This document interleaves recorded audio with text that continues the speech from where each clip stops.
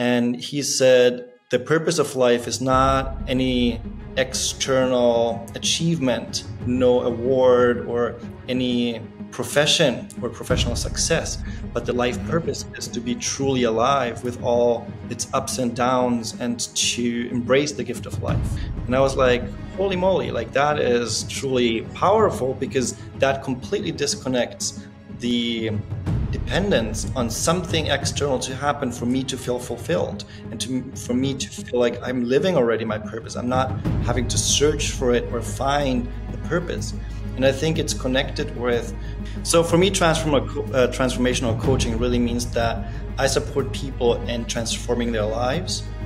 And as I mentioned before, I do that through a holistic approach where I look at all specific areas of life because it's all connected. It's kind of like a piece of cake. If you take one piece out, you don't have the whole cake anymore. Something is missing. So in order for you to have the full cake of life, you have to make sure that all the ingredients are in there and that it's all connected to each other. I also got to the point where I focused on myself because I realized nobody can give me what I'm looking for if I'm not willing to step up myself for myself and give that to myself first. Because it's like, if I give you a gift, no matter what it is, if you don't feel like you are worth it to give it to yourself, how can you really appreciate it if I give it to you? And that is really, it was a life-changing experience. I cannot depend on someone else to bring out the best in me. That has to come from within.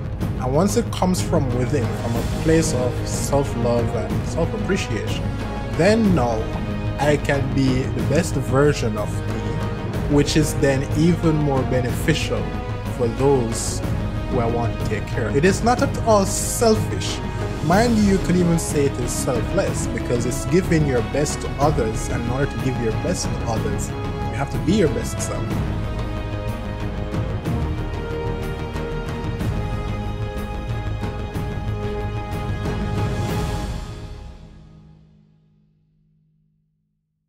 Hey guys, welcome to the Boardroom Podcast. Today we are joined by one guest that you are going to want to have in your party, in your team, consulting, instructing, leading you. And in this episode, you're going to learn why. Today we have with us Martin Schoendorfer. Martin, how are you doing today? I'm very, very good. Thank you so much for having me today. You have a very strong, direct way of speaking. I can't wait to get started. A question for you. We always ask this question to all our guests. Where's your favorite city? My favorite city? Wow, I love that question. My favorite city. I do love London. I've been there twice in my life, and the last time in the beginning of the year. And I just love the energy there. It's so beautiful, and yeah, so I'd say right now, London is definitely my favorite city. Okay, so here's the scenario. You and I are in London, right? We are on a famous street in London. We're having a chat, having coffee maybe, some tea. And one of my friends are approaching. I say to myself, you know what? I'm going to introduce Martin to my friend. And I say to my friend, this is Martin. Martin, this is friend. When my friend meets you, who exactly is Martin that is meeting at this time? It really depends, because one of the things that I believe is that we have a different version of ourselves in different aspects of life, in different situations of life. So if we are walking in a very friendly manner, no business involved, then I'm probably going to be slightly different than if it was a business meeting and we were walking down the street and then meet a friend of yours. So if it's a friendly meeting that we are having and we're walking down the street, then I would not talk about business. I would not talk about, anything that is connected with coaching or changing your life. I would just be chill and relaxed and be happy to make a new human connection. So would we then say that you are a people person? You get along well with others, you socialize, very comfortably? Absolutely. But also here, I have to say it really depends on the day. Some days I prefer just being by myself. And I have very clear boundaries around that, actually, because also with friends, I always say it's very important to look at my own well-being first, because if I look after myself from a standpoint of self-love, then I can also be there for other people in a more effective way. And if I feel like, I just want to be by myself today, I always communicate that and make sure that those boundaries are upheld. There is a common saying. I don't know if it's common in Germany, but the saying is that I will take care of you and you will take care of me. And I was on Instagram, funny enough, on Instagram a few weeks ago, and I saw a video of Jim Rohn. And Jim Rohn is this famous motivational speaker and entrepreneurs and business owner and stuff like that. He was pretty inspirational. He's passed on now. One of my favorite guys, mine. Jim Rohn said that you shouldn't say that you're going to take care of someone and they should take care of you. What you should instead say is that I will take care of me so that I can take care of you. And I want you to take care of you so that you can take care of me. And it says that is more powerful than the idea of taking care of someone else and hoping that they take care of you. Why? I've not heard someone besides Jim Rohn echo these sentiments. So why do you believe in this approach to self-care and in taking care of others, as we would put it? So the first thing is, if when you shared the first saying, like, I take care of you, you take care of me, that creates a dependence. So if I live that way, then I would depend on someone else taking care of me, and I'm not really willing to take care of myself in that moment, or I'm not able to, maybe. And the problem with that dependence is that if we don't have those people around us, then we don't have anyone to take care of ourselves. If you first focus on yourself, then you don't depend on other people taking care of you. And that way you're holding up yourself. And then I personally believe that through that independence, you can support other people so much more, because then you can give from your strength. You can give from an infinite amount of love. And that, in my opinion, is way more powerful than first needing someone else to help me so that I can also help someone else.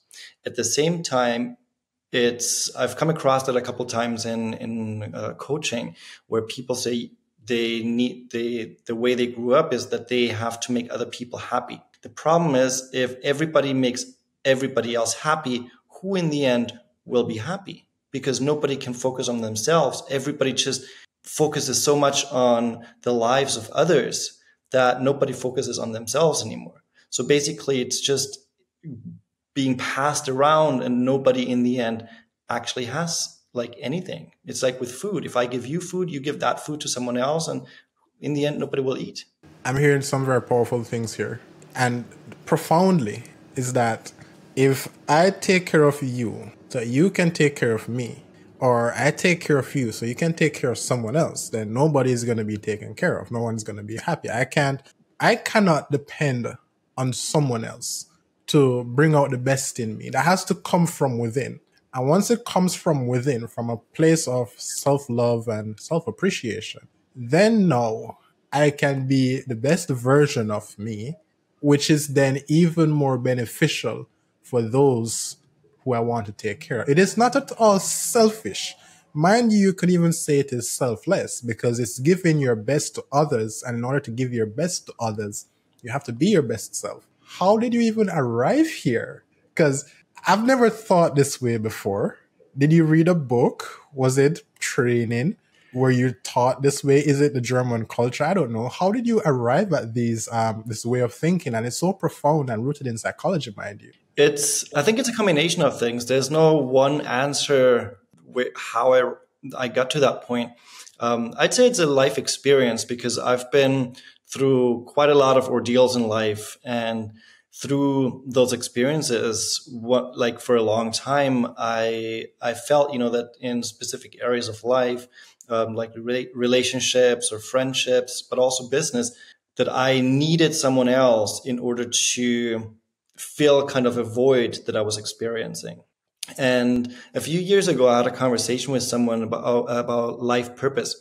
And I think it also kind of changed my perspective in that regard. And he said, the purpose of life is not any external achievement, no award or any profession or professional success, but the life purpose is to be truly alive with all its ups and downs and to embrace the gift of life. And I was like, holy moly, like that is truly powerful, because that completely disconnects the dependence on something external to happen for me to feel fulfilled and for me to feel like I'm living already my purpose. I'm not having to search for it or find the purpose. And I think it's connected with your question, what we've been talking about, where really through that internal shift in that sense, I also got to the point where I focused on myself, because I realized nobody can give me what I'm looking for if I'm not willing to step up myself for myself and give that to myself first. Because it's like, if I give you a gift, no matter what it is, if you don't feel like you are worth it to give it to yourself, how can you really appreciate it if I give it to you? And that is really, really, it was a life-changing experience. That right there is powerful, you know. That is powerful. I'm putting it out there. I'm going to put it out there. Here's what's happened. So you can, all right, you can do the best you can for someone else. And life is about perspective. So I don't know if you're familiar with CBT, cognitive behavioral therapy. You're familiar. And for our listeners and audience members who are not familiar, CBT basically postulates that it's not what happens to you that's important, it's how you process what happened. Okay. So basically what CBT postulates is that whenever something happens, it is not what happens that determines how it affects you, it's how you process what has happened. So you're walking down the street and you might, let's say your cell phone gets lost. God forbid, your cell phone falls out your pocket and it's lost. You could process it as, oh, life is against me.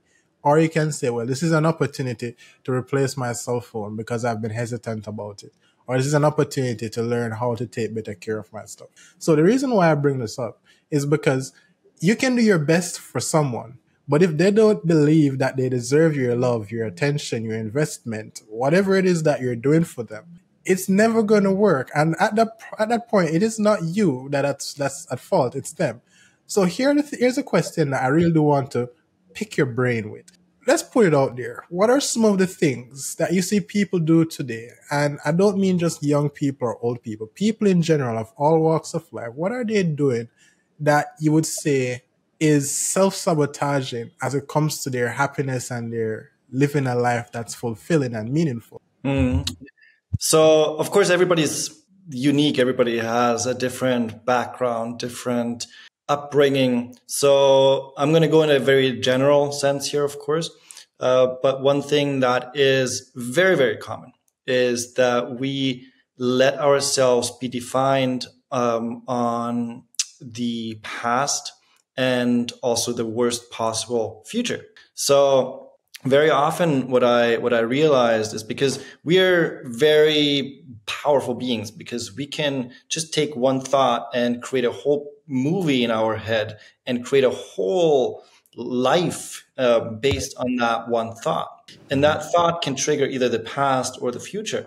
But very often what happens is that we are so stuck in the past and also making other people responsible of where we are today that we give our power away. So I guess that's like the one thing that is what happens to so many people is that we give our power away to people who might not even be in our lives anymore. Like, 10 years ago, this happened and it still affects me. That person is responsible. The problem with that is it maybe took like 1 minute or 1 second for a person to say something to us. And then for the next 10 years, we think about it over and over and over again. So basically, we're torturing ourselves more than someone else torturing us. Is that Go ahead. Go ahead. And then we also put it onto the future. So Mm-hmm. we're like, oh, things will never change, or the outside has to change for us to be different or to feel different. And I think that's also based on what most, like, the society kind of I see it from in so many different cultures. It's what I learned in one of the seminars I participated in. They called it the have, do, and be mentality, which is the idea that you have to have something in order to then do something, so that in the end you can feel positive, happy, or any kind of Accomplished. emotion. And I always say, switch it around. Start with the being first. Start with, how do you want to feel? I always give this exercise to clients of mine. Instead of writing a to-do list, write a to-be list. How do you want to feel today? What do you want to experience today? And then adjust your to-do list in accordance with the to-be list, because then you're connecting the physical Action and the action. emotion. Exactly. And that is so more powerful, because then your movie in your head is shifting, because you're thinking about a vision that you have, you're thinking about a goal that you have. So that's why it's also important to have goals, to have a vision, because that way you can make a way, like, you can make it work way more easy for yourself to navigate through life, because you know what you want. And then even if you feel stuck, if you feel negative, you can go back to that picture, you can go back to that vision and create emotion, because emotions are created through the pictures that we create in our conscious mind. And yeah, it's very You powerful. know, the thing that I like that you said, instead of thinking of what you want to do, think about how you want to be. And earlier, like at the start, you mentioned that you said, holy moly, when your friend said to you, basically, in a nutshell, life isn't necessarily about being happy. It's about experiencing the full spectrum of emotions and appreciating them for what they are. So at this moment, you're feeling sad. That is beautiful, because you can think that you're feeling sad and there's a reason. My dog, well, let's hope your dog didn't die, but a very logical reason for why you would feel sad. An idea I want to put to you, and then you can tell me your thoughts. We have social media, such a huge part of our days today. So if you look at the top 10 most visited websites, believe it or not, and I'm not going to say the word out loud, but I believe for the first time, adult websites are not in the top 10 most visited websites in the world. Why? 6 or 7 of them are social media websites. Google in and of itself isn't necessarily social media, but Google is there, YouTube, Facebook, Instagram, WhatsApp, believe it or not, TikTok, and Twitter. Those are the top 6 or so most visited websites in the world when I checked a few months back. The reason why I bring this up is because when you go on social media, as Elon Musk would say, and I just spoke with another guest where I share the same sentiments, is whenever you have a bad day or you had a loss in business, you're not going to really post that on social media because it's not attractive and it's not sexy. But when you make a big win, you're going to put that out there. And we're spending so much time on social media that we're having a skewed understanding of what reality really is. We think we have to be more beautiful, we have to make more money, we have to be more successful. In your own, perhaps experience, perhaps your studies, perhaps what you've seen with others, how has social media negatively impacted our mental health? And I want you to connect this with holistic coaching, because you're an holistic coach. So maybe you want to also explain what holistic coaching is, but how has social media negatively impacted our mental health and stopped us from living our best lives? Powerful question. I love it. Thank I'm you. going to go into explain what holistic coach means, because that way I can connect it also to the question and make it more clear what I'm about to say on that subject as well. So a holistic coach for me, what I do is that I look at all areas of life, because we are not just one-dimensional beings. We have so many facets to who we are, and we cannot disconnect it, because no matter where we go, if we go to work, if we are hanging out with friends, in family, we have different versions of ourselves. But the deep-rooted being that we are, it's still the same. It's still us that is going there. So we cannot disconnect. Like very often it happens. It's like leave your bags outside, like your emotional bags outside the office door, where it's like, what do you expect me to do? Like press a button? It's not possible. Like I still, once I go through that door, I'm still a human being. And You're still you. being is like thinking, feeling. I'm still there. I cannot turn it off. So with the holistic approach, it's really important to put the human being factor first and not the doing. We're not human doings. We are human beings. And connecting that to your question, one part of life, or one of the facets of our presence here on this earth, is the social factor. So a social environment. And the social media platforms, I think it gives an incredible, powerful tool for us to connect and to learn and to grow. But the way it's negatively affecting mental health is what we mostly do is, especially when it comes to looking at other people's profiles and seeing what are they up to, how do they live their lives, what's their success. We start comparing how we feel, how we are, the beingness of ourselves, with a small fraction of what other people show what they have. So we are comparing emotions with outside materialistic things that people show us. That's kind of like comparing apples with a glass of water, where it's like, it's just not the Very same. You different. cannot Yeah. compare it.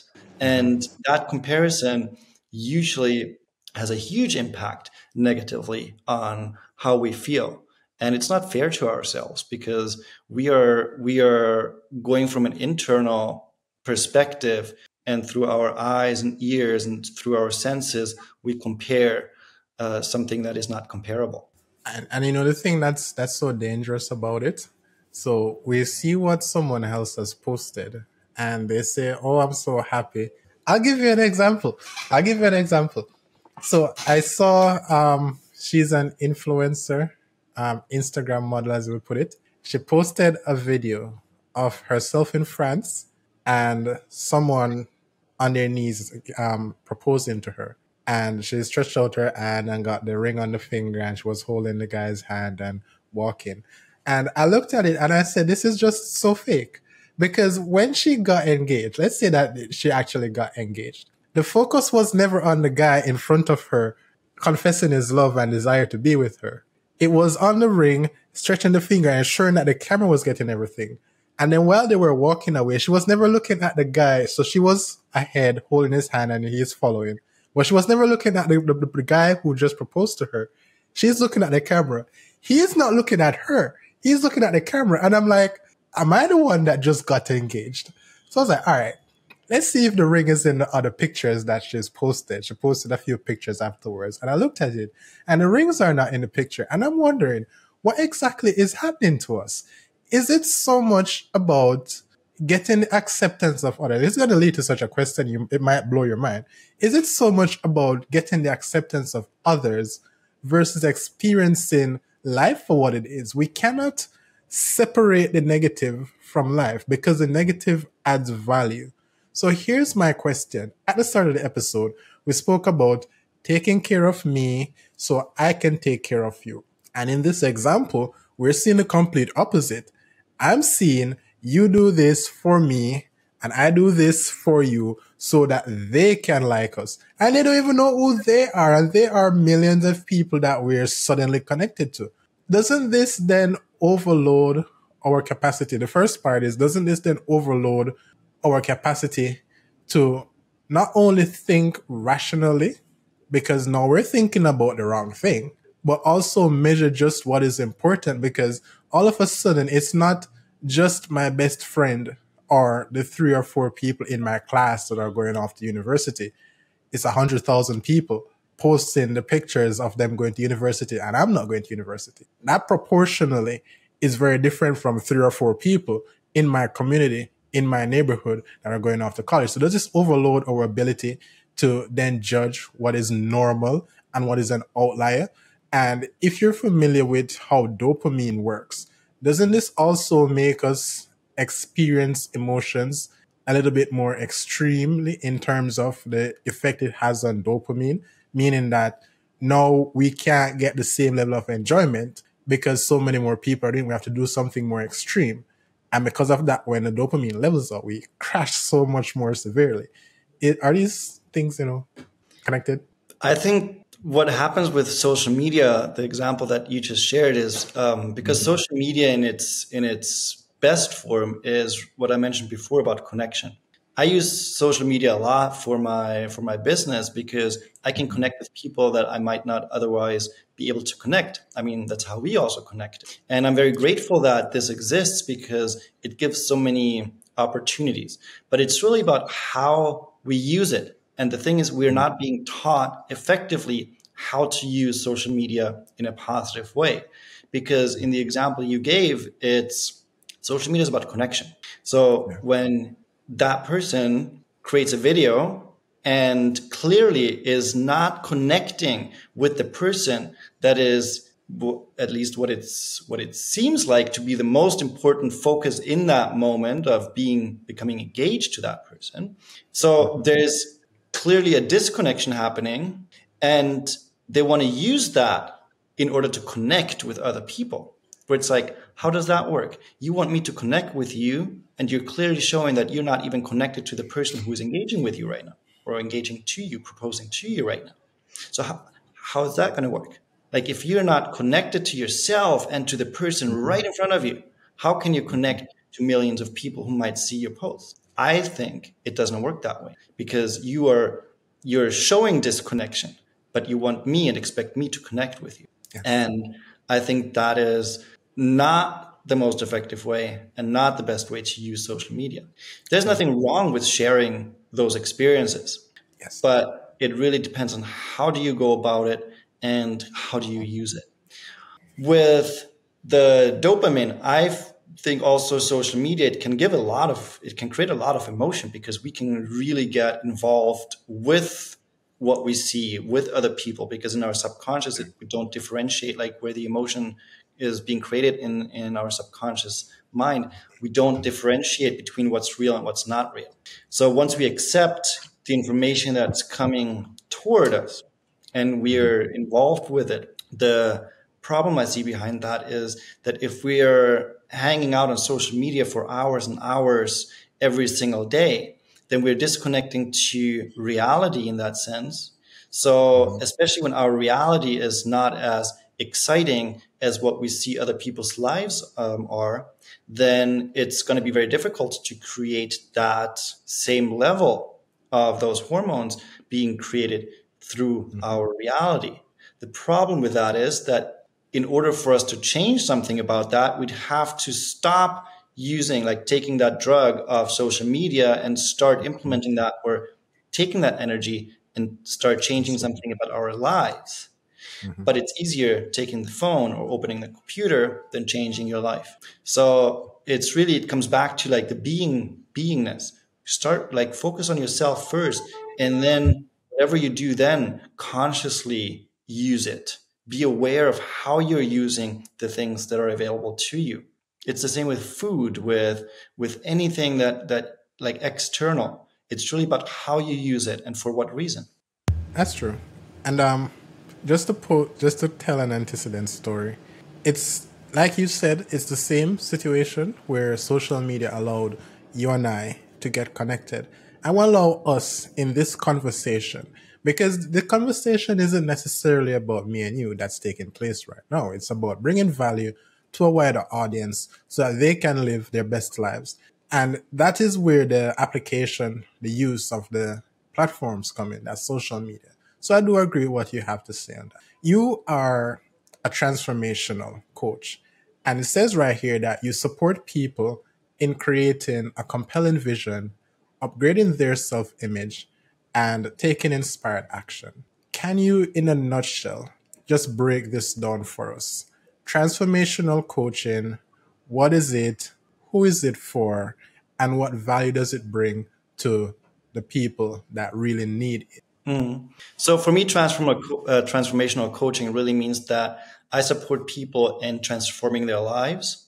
Mm-hmm. And as I mentioned before, I do that through a holistic approach where I look at all specific areas of life because it's all connected. It's kind of like a piece of cake. If you take one piece out, you don't have the whole cake anymore. Something is missing. So in order Yes. for you to have the full cake of life, you have to make sure that all the ingredients are in there and that it's all connected to each other.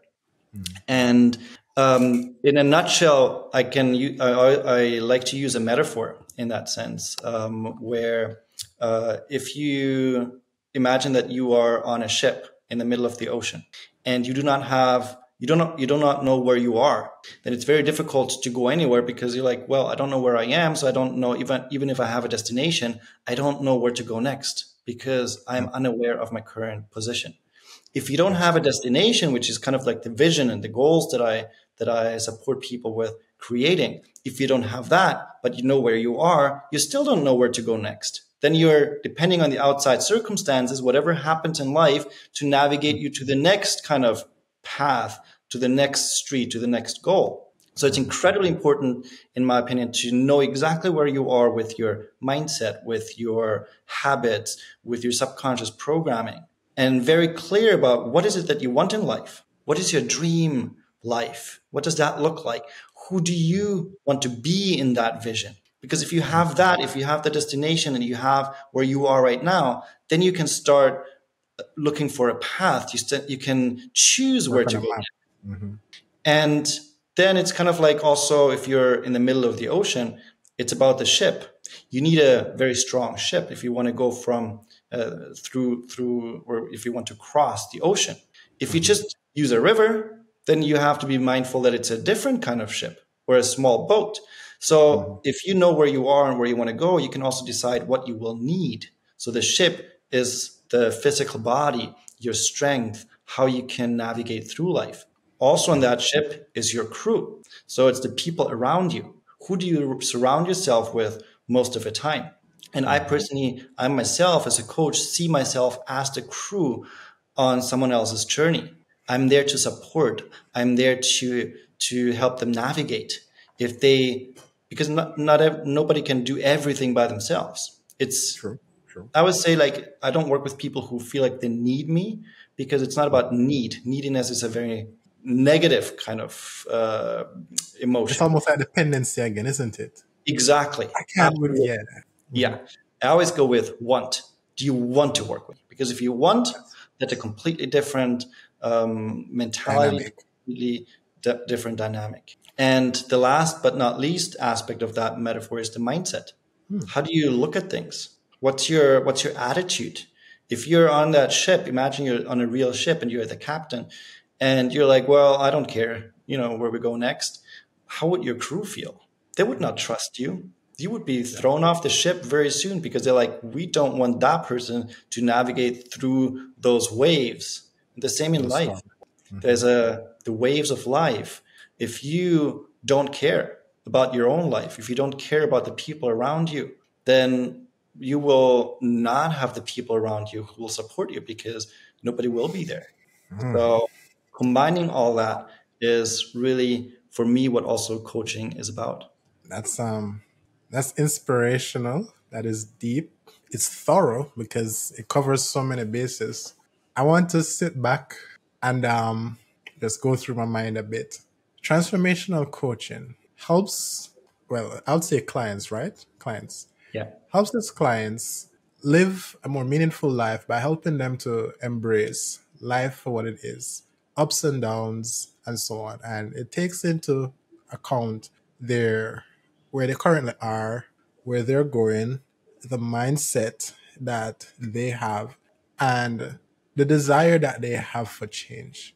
Because, the interesting thing that a lot of us really need to understand is, and not you, because you would have understood this, but we as the clients need to understand that unless we are willing and desirous for a change, no amount of help is going to help us because it won't do what's necessary.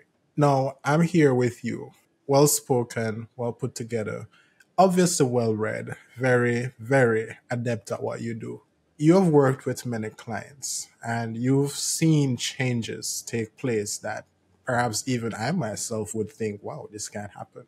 when you come across a person, and this is a question, when you come across a person and they have a certain set of problems, the problems can be very mundane. Maybe they don't feel they have a purpose in life, or maybe it can be something a little bit more drastic. Their relationships are always failing. And you want to help them. What are the steps that you take them through? I know it might vary from, client to client because different needs require different approaches. But what are some of the things that you do to help them? Do you take them out in the field? Do you have them read an excerpt? Do you try to unlock some of their childhood trauma? What are some of the things that you do or approaches that you take to help someone who is in, let's not say need, but they will definitely benefit from your services? So there's one thing I always do, and that is an exercise called the Wheel of Life. And it's really about getting that understanding of where are you right now? Like what's your programs, what's your thoughts, what's your results in your current life? And then go into what would you like it to be like? How do you want those different parts of life to look like? How do you want to experience it? Because that gives like the base, the foundation of where we can build on that throughout the coaching and say, okay, what out of what you've described and figured out through that exercise, what is the next goal that you would like to focus on in the direction of your vision? Because creating that vision first is imperative, because if we don't have that vision, like I mentioned with the metaphor with the ship, if we don't know where we go, we cannot set the next goal. And we might be able to set a goal, but we don't know where it will in the end lead us to. So having that vision, we can set a goal and ask ourselves a very simple question. Does that goal get me into the direction of my vision? Yes or no? Ooh. If I say I don't know, well, then you can figure it out or become more clear about your vision or the goal itself. If you say no, then I'm like, well, then I'm not going to do and follow that goal because it's not serving my vision. It's not serving my dream. If I say yes, then I know, okay, this is down the line going into the direction of my vision. So that's like the first part of the coaching, which depending on the person might take some time, or it can be very quick depending on how much time people have invested on their goals, their dreams, their vision before. And then after that point, it's quite open because I'm a very intuitive coach. So I don't plan the whole coaching journey, because who am I to go into the coaching journey with you and say, this is what you need? I don't work that way. And I know a lot of people who have experiences with coaches. I'm like, well, that's more consulting. You go in there, they give you a plan, and they tell you what to do in order to get specific results. But I'm like, I'm not here to get specific results. I'm here to get your specific result, not based on what worked for me, not what worked for other people, nobody else's life blueprint kind of, but I'm here to help you create your own blueprint. So I have exercises, I have tools, but it's the first step, and the most important step is to really become clear of who do you want to be? What kind of self-image do you want to grow into? And what's your vision? Because based on that, we can figure out the next steps together. And that's also incredibly important, is we are in this together because I'm here to support you in that once you're a client of mine. So it's not me being up here. I'm here on the same level. We're here, like I'm right next to you, by your side. I'm not better than you. I'm not further ahead of you. I might have more experience in a certain area of life, but that doesn't mean I'm further ahead. Because if we are here in this very moment in life, we are on the same level. We are in the same experience in that very moment. So I'm not further ahead. Otherwise, I wouldn't be able to meet you right now because we would not be here. Yeah, that's true. That's true. You said something that it echoes the sentiment of a guest we had on recently. His name is Dr. John James Santangelo. His dad is from Italy. And he works in NLP, that's neuro linguistic programming, I believe. And he said something. it said also, as you rightly said, it said the things that you focus on are the things that you become. But even more importantly than that, he said that whenever we make a decision, so we have two hands, all right, we're going to make a decision. On the one hand, I could go with this decision, and on the other hand, I could go with this decision. What should determine the decision I go with is which of these decisions that I make is going to move me closer to my ultimate goal in life. And it says if we think about that and we act in such a way, then we will lead better lives because then we're making better decisions. Now, I want to ask you, because you seem familiar with the overall process of decision making, given that's what's going to help us to, live fulfilling lives and undergo transformation. How do we make better decisions in the short term that positively affect our long term? And the reason why I ask this is because, and it might also mean you have to help us understand how to decide our life's purpose. But a lot of us, we go through life doing what we're told is the right thing to do, what we think is the right thing. Go to school, go to college, get a safe job, get married, have 2 kids, retire, and then hopefully pass on in peace. But what if that's not for us? So how can we make better decisions to live more fulfilling lives is really what I'm asking. How to make decisions to live a more fulfilled life. First of all, I always suggest that you make a decision that you are going on that journey of discovery, because that is the difference also between need and want. If I say, I want to go on that journey, I want to figure out what that purpose is, I want to figure out what life is about, that's a decision in itself. Very often, more often than not, people don't make that decision. They're like, well, let's see what happens and what I can do with that. So it's really about the decision to show up, to be there, to get involved in your own life, to take that power back to you where you're like, I'm on the driver's seat of my life. I'm not the passenger. I'm the driver. So that itself is one of the most important decisions, in my opinion, to decide that you take charge of your life. And decision making, as with pretty much everything else, is also a habit. So the more often we do it, the more easy it will become, the more quicker we will be able to decide. And it also is very much connected to how much do you understand about yourself? Because when we make a decision, I mean, there's a multitude, like unlimited possibilities of what we can choose and what we can do in every single moment. You and I, we chose to be here right now, but we could be going for a walk, we could take a nap, we could meditate, we could do sports. Like there's so many things that we could do right now, but we made a decision to be here to also serve other people. So it's very much connected to what do I want? What's the why behind the action, or the why also behind a decision? Why do I want to decide in this direction or in that direction? And the more we practice it, the more easy it becomes when we know ourselves better.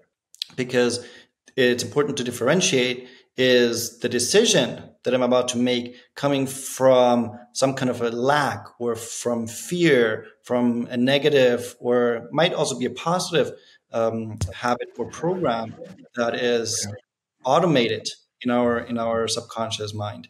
Or is it coming from the vision? Is it coming from, I know exactly where I want to go? And then I always ask the question, if you make that decision, does it serve me? Yes or no?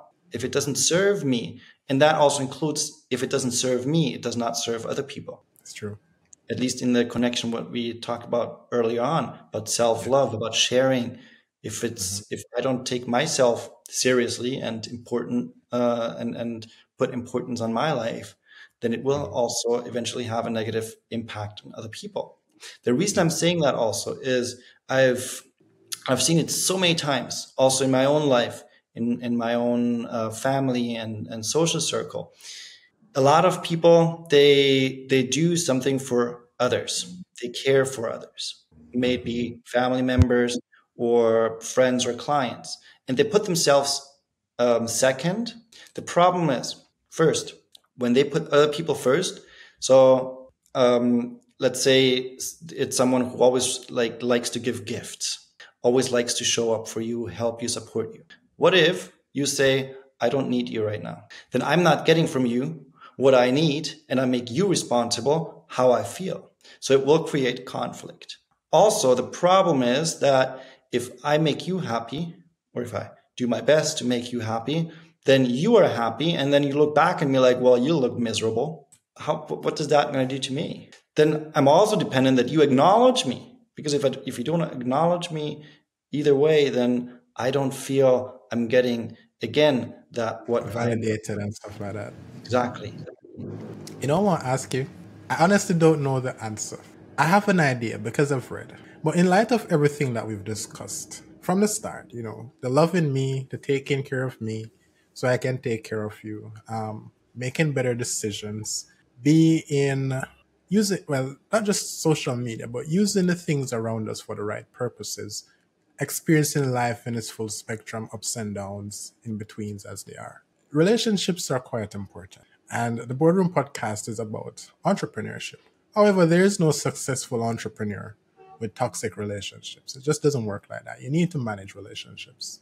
We have been tricked, you know. We have been tricked into thinking that love and relationships is about self-sacrifice. So I like to watch anime, all right?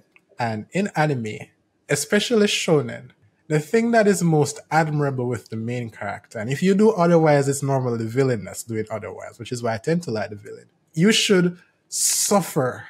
And when you suffer, you should suffer for someone else. And when they push you away and they treat you poorly, you should run after them and you should do your best for them because that's how much you love them.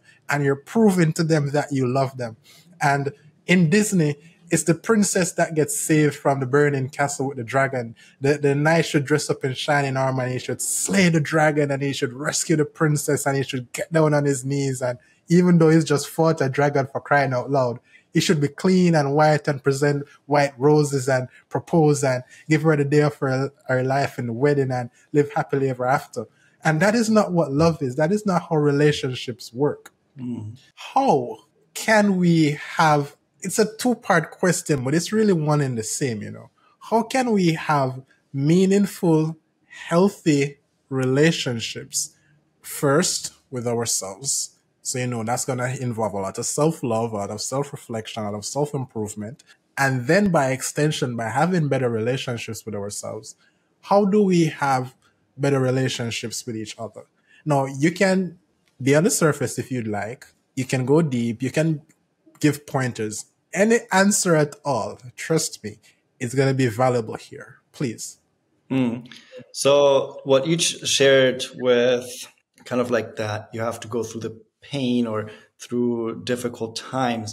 I think it's, if we look at the history of humankind, I think it was very, very important back in the day and also nowadays in specific countries and specific Asian cultures.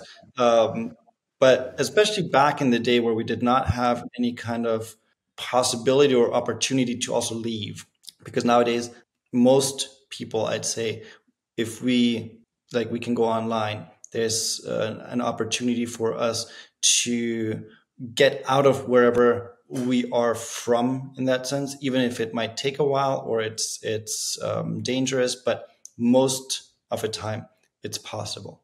Of course, there's always exceptions. So I'm not saying if someone is not able to do that, then of course I'm not talking about those situations where it's just not physically possible. But if you look at the times hundreds of years ago, it was where you were born into, that's where you also died. If we look at it in a very direct way. So if you grew up or if you were born into a family that was all about farming, that's where you grew up, that's what you did, and that's where you ended. And it was hard work. I mean, I wasn't there, but what I know about history, it was sometimes awful, most of the time awful. The sickness, the strenuous work people had to do. And the only way I believe that people had hope and didn't give up on life was that they're like, the more I struggle, the more beautiful the next life will be. Oh. Because if they were like, well, I have to utilize this gift, I can make this life beautiful. Most of the time it was just not possible So it would immediately take away all their hope. Nowadays, I believe we don't need that anymore. Even like I'm very open when it comes to spirituality or religion. So I don't just take one path and say this is the right one. But we don't need that suffering anymore in order to later on live a better life. I do believe that we are here and we will everyone's pain, because in life it's both or neither. You have positive and you have negative. If you take out the negative, then you will also take out the positive. It's just not possible to choose just one side. Exactly. So it's really important to embrace that contrast of life. And it is necessary to suffer for a short period of time, because that way you can learn and grow. But you don't have to suffer all your life in order for you to then experience something different. And I see it as a gift of life, or the life itself is a gift. It might come from ego, but if I give you a gift, I would like you to appreciate it. And if you, on the other hand, give me a gift and I just throw it away and be like, well, the less or the worse I treat it, the more I kind of like damage it, the more beautiful the next gift will be. Where it's like, really? No. And also in that moment, I don't appreciate it. If I really don't like it, or if I really don't have use for it, I can still communicate that. But if I pretend I like it, then you will just keep maybe giving me gifts that I'm like, I don't want it. But if I don't respect it, if I'm like, oh, I really like it, but I'm just going to throw it out or step on it, then I assume you will never give me a gift again. You're like, well, if you don't appreciate this one, why would I give you the next one? And I see the same in life. If we don't appreciate this life, then in case we will have a different life after this one, why would we get one where everything is beautiful if we didn't appreciate the first one? The human experience and suffering. I love that it took us back into history and helped us to understand that the idea back then was that life is filled with so much suffering that you had to connect it to a better tomorrow. And perhaps that is where the relationship flaw comes in of staying in toxic and abusive relationships. Because oftentimes the reason why people stay is because, one, they've seen some sign that they believe that a person is changing, or they maintain hope that a person will change. And that's perhaps a more romantic story, hence why it's popular in mainstream media, than is the idea of marriage for commitment and respect and then love and stuff like that. Okay. You've been wonderful today, Martin. It's been wonderful. I want to have you on in the future in a panel discussion with 3 other distinguished guests that we've had on the topic of living a holistic life. In a sense, it's not that's not a topic. I just want to spoil it. So I'll reach out to you via email afterwards, and we can parlay and figure out if we can go about that. How did you enjoy your time on the Boardroom Podcast today? First of all, thank you again for having me here. It was really a wonderful time. Very thought-provoking questions. I loved it. And yeah, it was really beautiful conversation. And I just love, like I mentioned before, I just love what kind of the technology allows us to do, because I don't think we would have probably ever met, by chance, maybe through traveling. But other than that, now we can, like, from across the world, we can communicate, we can get to know each other, build connection, and that's beautiful. So I appreciate that from your side as well, that you open that room and that space for creating connection. That's truly an incredible gift that you're giving people. Thank you. I appreciate it. And it's also very wonderful that we can share your knowledge and expertise. With our audience. I'm just going to leave that in. Before you go, we have a tradition on the podcast where we like to ask our guests, given that you've had such a wonderful time, who is one guest that you would like to see on the podcast in the future? And for this guest, what is one question that you would like for us to ask this guest and have them answer for you? What kind of guest? Good question. It could be someone you admire, you look up to, someone you would like to talk to. Mm-hmm. So I love those questions because it's kind of like, what's your favorite movie? I have a background in acting. So it's like when someone asks me, like, what's your favorite actor? What's your favorite movie? Like, blank. No names come to mind. Um, that's happening right now. It's like blank. There's so many things happening at the same time in my brain right now. Simon Sinek could be one. Jordan Peterson, Roberto Um, Chialdini. I would go with like a musician, Oh, yeah. and I don't have a specific name in that sense, but someone who kind of, because it connects to what we talked about today, connection, social media, someone who grew up with social media. Because I was about 20 when I first came in touch with social media, Instagram, and all that. And it would be very interesting to see or hear someone who grew up from the start with that kind of social media presence and see what is their opinion about connection, about using social media to reach other people, and maybe even the person that you referred earlier with the proposal. Where it's like, how does it fit together? Connecting with other people while kind of seeming like disconnecting in the same moment. So Sounds beautiful. Let's get it done. You have been wonderful. I thank you for your time. Thank you for your expertise. And I will reach out via email. So let's exchange emails. We can organize that panel discussion and go from there. Thank you for your time today, awesome. Martin. You've been wonderful. Take care. Thank you so much. Appreciate it.